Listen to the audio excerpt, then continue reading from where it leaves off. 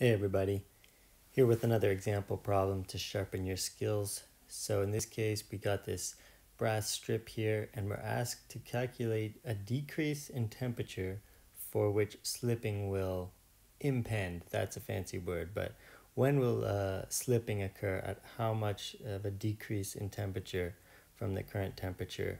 And the key here is that we got this block here with a weight and it's causing friction. So while the strip wants to shrink with a decrease in temperature and it wants to slip to the left, we got the block here which is causing friction, which will oppose it in the direction to the right.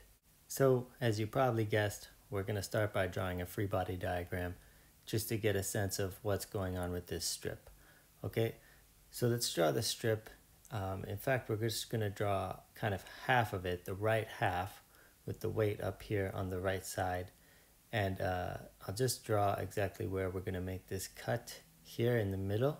So you can think of that as the left side here of the free body diagram. And we're cutting it because we want to see the force that's going inside of the member. So next we're going to draw out all of our forces acting on this free body diagram. So we got the weight, 100 kilograms from the top, which will be opposed by a normal force from the bottom. And then whenever you have this normal force, we're given the coefficient of friction.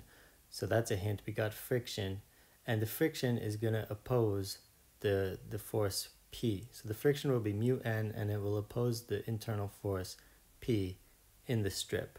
And we'll get more to that later. But first, let's just figure out what we can learn from this free body diagram.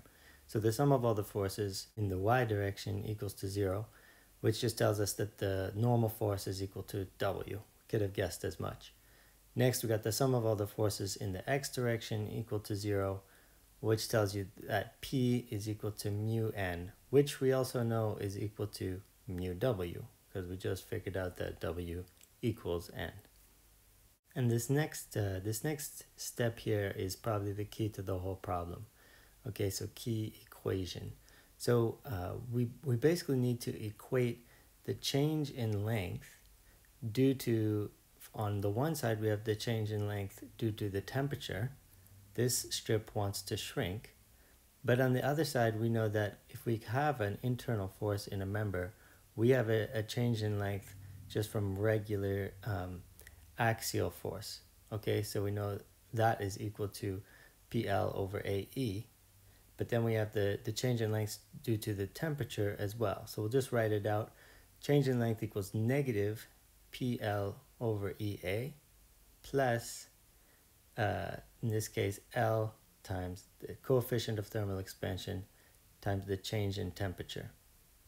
Now this all equals to 0. The way I've written it here, it's assuming a positive change in temperature. And if we have a negative change in temperature, which the question is asking about, it just flips all the signs.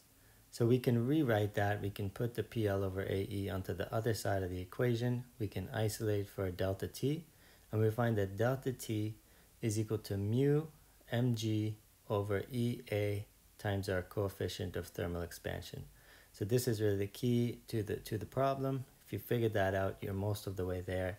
And what we got to do remaining is simply gather all of our variables and plug them into the equation. We'll grab the coefficient of friction. It's given right in the question.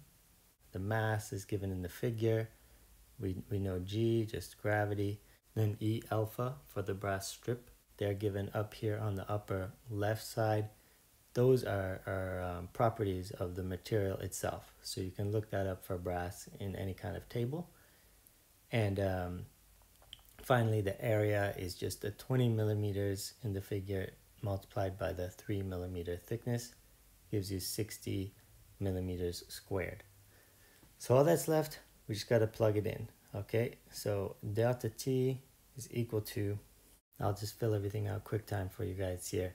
It's good to keep the units in, and me personally, I like to always use MPa and newtons, because MPa newtons and millimeters squared, because they just play nice with each other. In this case, we also have the coefficient of thermal expansion with the units of per degrees Celsius.